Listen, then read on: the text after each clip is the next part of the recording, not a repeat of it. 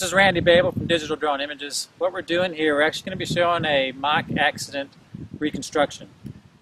The premise of this is there's two cars that basically, one's T-bone the other car. We're going to be using the drone that's going to fly up over the head. We're going to do an aerial overhead, plus we're also going to do some verticals, so that when I actually do the production on this, we're going to show 3D elevations, 3D scoping.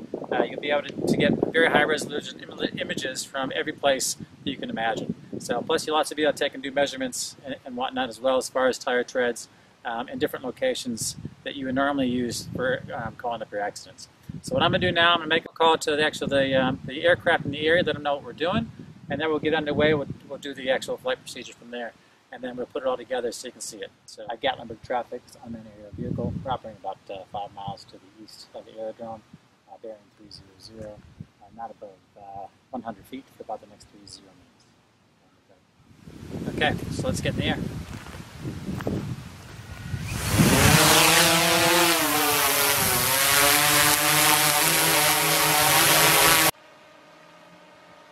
Now the orbit that's actually being done centers the vehicle and does a perfect 360 around the entire accident scene.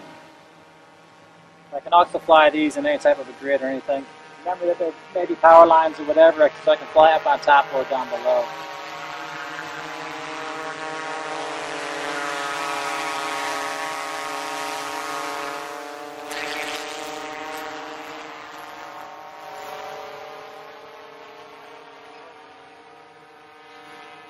Now that that's captured, what we're going to do, we're going to fly a grid over the top. We're going to capture a number of images, which we'll stitch together later for some fully stitched images that we can actually use for our 3D modeling and for all of our measurements.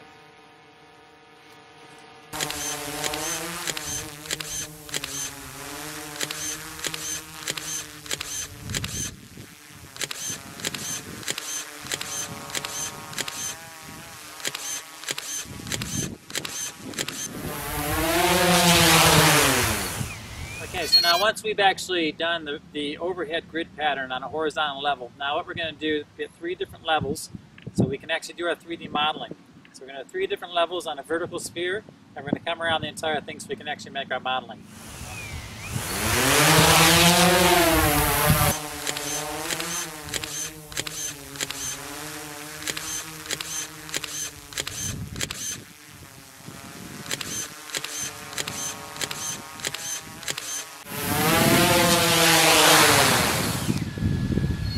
After we do the grid patterns and the verticals and plus the horizontal levels, what we now do is we do a overhead panorama. So we'll set it over the top of the thing. We'll actually do about 25 shots, so we actually stitch together, and we make one panoramic vision so you can have a look around from overhead.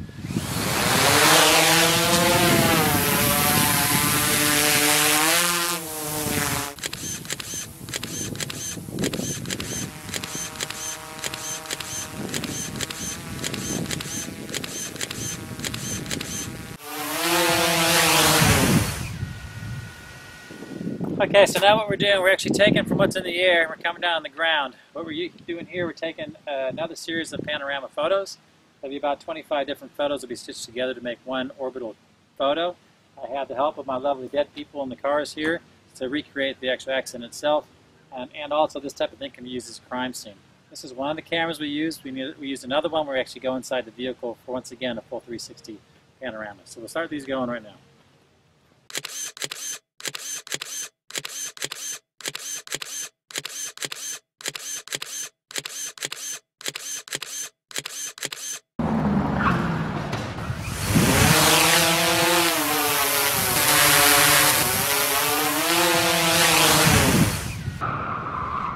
Okay, so how do we process all the information that we actually gathered from all the data that we collected, from all the images that we flew from the missions that we did overhead of the crash scene? You can see here we have hundreds of images that we've actually taken, and each one of them can be assessed on their own individual merit, and you can actually pull the information up and you can zoom in and use each one of them individually. But what we're going to do is we're going to reconstruct all those images, we're going to stitch them all together, and we're going to give you detailed analytical information that you can use to actually reconstruct an accident scene. You can see this is a Google Map setting, and what we're able to do, we're actually able to turn on the location where we did the shooting, because all of our images are geo-referentially located. So here it is, we're going to zoom into that one location, and you can see this The darkened area here, where it's very clear, these are actually from the photos that we took from overhead. And you can see just using this model, we can actually zoom in quite close to the actual accident point, and we can zoom out as well to actually get any point of reference that we want. Different types of information that we can get. One is for measurement. Obviously, we can measure different points. For this example here, we'll show you the skid mark or the tire tread leading up to the actual accident location point. You can measure that out, and it gives you the exact measurement there as far as the number of how much feet there is for the tire tread or for whatever else you want to measure. You can do the same for the other vehicle, and you can do this all over for all types of different measurements from different points that you wish to reference to from the accident location.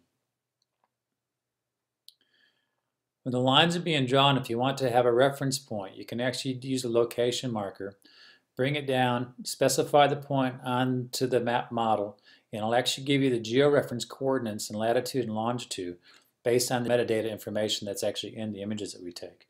And you can see here too, this references the images taken at that georeference coordinates of the latitude and longitude.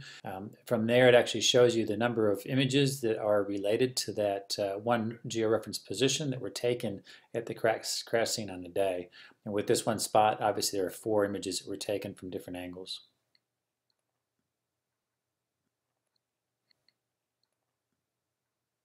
You can then title that information to from that spot, from that marker, to whatever information that you want so you can reference back to it at a later date.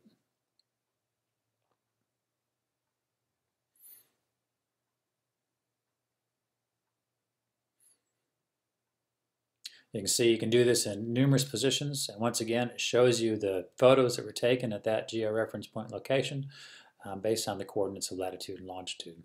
And again, you can title that information for that point as you wish.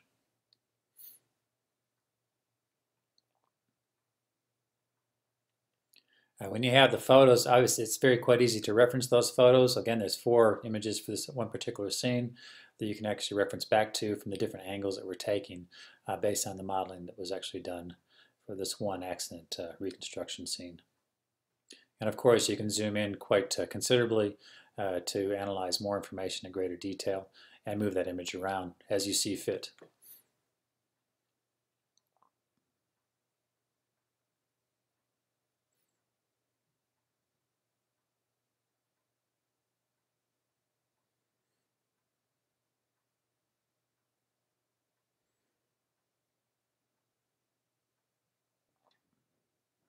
Then not only is it line data as far as measurements you can do for lengths, but you can also take area coordinates as well. And again, it tells you exact area that's referenced to for that site. Again, you can title that information as you wish. You can turn those annotations on and off. So if you want to clear up your screen what you're looking at, it's quite easy to do. It's just to clean everything up. Now you can see on the screen there's not only the normal 2-dimensional map, but also there's something that was referenced to plant health. This gives you an RGB indication based on the light levels. And you can see there's different light levels. They're actually really, you can, based on heat signatures as well. And you can see how the cooler images are in the red because you can see the shaded from the sun in reference to the cold metal on a cold day.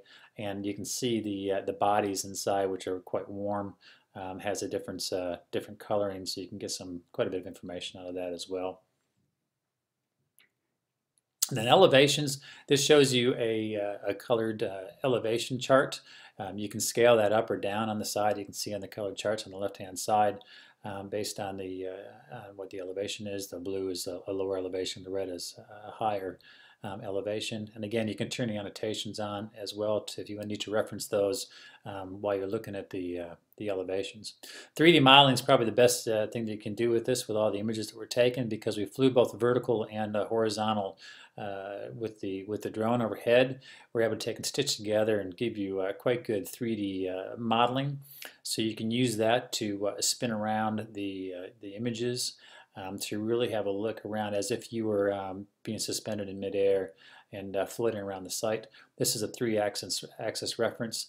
Obviously you can zoom in or zoom out and get quite close in reference to the modeling that you're looking at. And once again, all these images you can reference back to should you need any specific site from a different angle, because anything you can see here, there was actually an image that was taken that's going to give you that vision that you can actually see.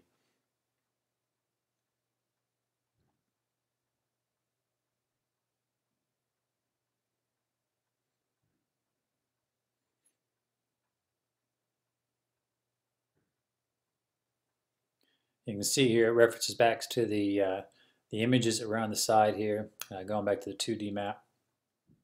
Now, obviously, all of these this data is actually gathered from images that are stitched and overlaid. So if you need a particular reference to one point in a high resolution, essentially you can pull the individual image that was taken in reference to that one point. Here you can see all the individual images. There's 5 pages of images that were taken, so there's over 150 images for this one reconstruction here. You can see you can click through the whole library of the images that are there, and any individual image that you want to take and pull up, just simply click on it and there are the images. Then from that point you can zoom in quite considerably to get a high resolution reference point.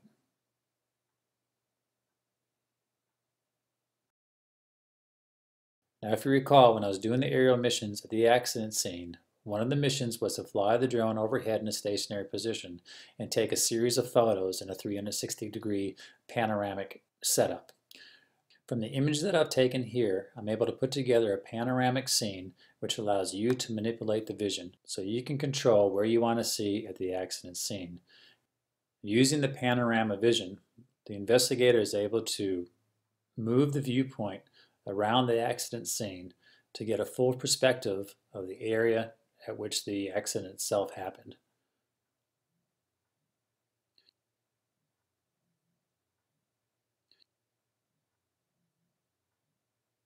You can see here you can zoom straight in and still manipulate the scene to rotate to get the angle that you wish.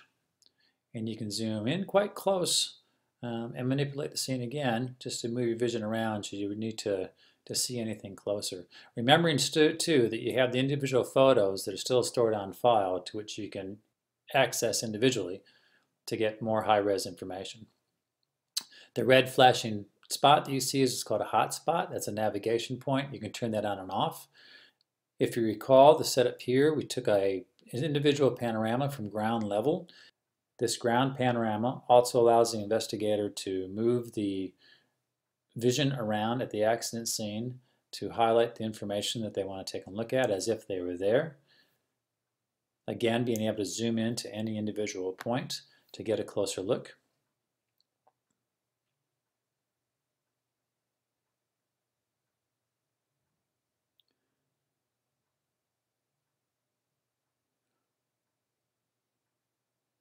Again, you can also turn the hotspots off. Hotspot is an indicator where you can actually go to another point in your reference scene. Here, this one takes you inside the vehicle, and as you can see with this 360 panorama, you're able to go straight inside the vehicle or take a look around. Again, you can zoom in quite close and take a look inside and outside and move around as if you were there within the car itself. This is a much better option than just having a series of photos that are laid out on a desk and trying to reference the point to, because once again this allows you the ability to take a good look around. Once the accident's been cleaned up, you still have all the visual reference points as if it was still there intact for future reference for whatever point you may need. I set it up also with different navigational points. You have the drop-down box with different scenes that are labeled, so you can move around from point to point. Should you have these hotspots turned off, and obviously you can move from scene to scene as well.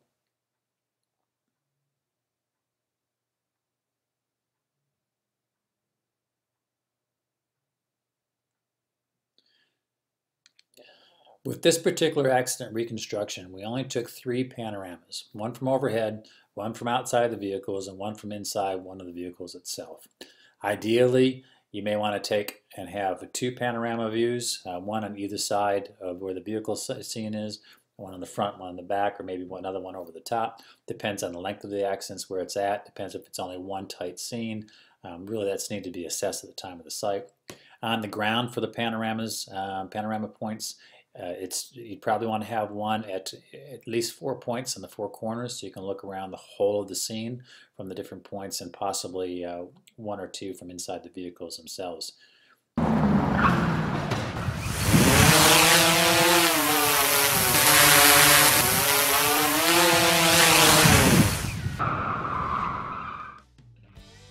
Having a drone deployed in an accident scene enables a very quick collection of images that can be processed into a tremendous amount of analytical data, which can then be developed into a permanent, interactive visual record of the accident scene. And at any time in the future, the investigating team will be able to create 3D models, do virtual walkthroughs, collect visual evidence, determine distances, areas, and elevations, and make determinations as if they were still at the scene. Please show this video to your team of investigators and then give me a call and we'll get this set up at your department. I'm Randy Babel from Digital Drone Images, and to all the men in blue, stay safe out there. I appreciate your service.